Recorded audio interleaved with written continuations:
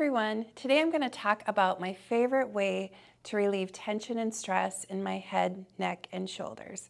And I'm going to use the Tune-Up Fitness Yoga Tune-Up Therapy balls. If you don't have these balls, you can purchase them at the studio. Otherwise, I'm going to put a link to the Tune-Up Fitness website in the description of this video. So you want to keep both of the balls in the tote.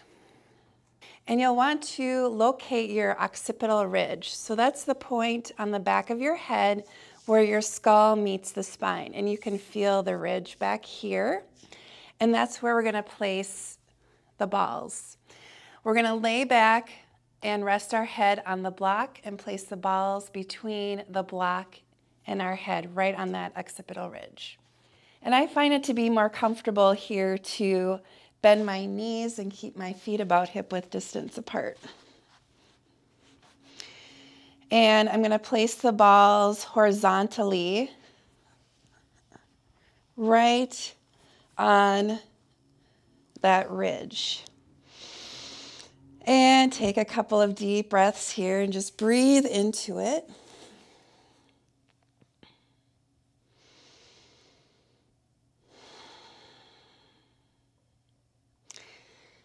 And just allow the balls to sink in here and work their magic, releasing the tension in this area.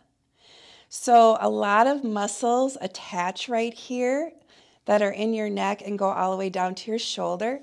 So it can be kind of a sensitive spot here. And just breathe into this here.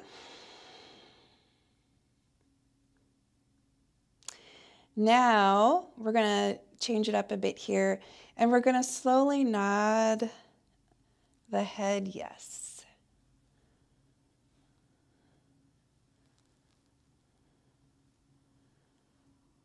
And then come back to neutral here, and then gently shake the head no.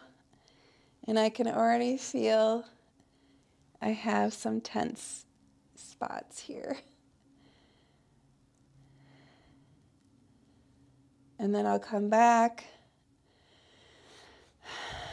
to this sustained compression, so just sitting still here and just letting the balls do the work.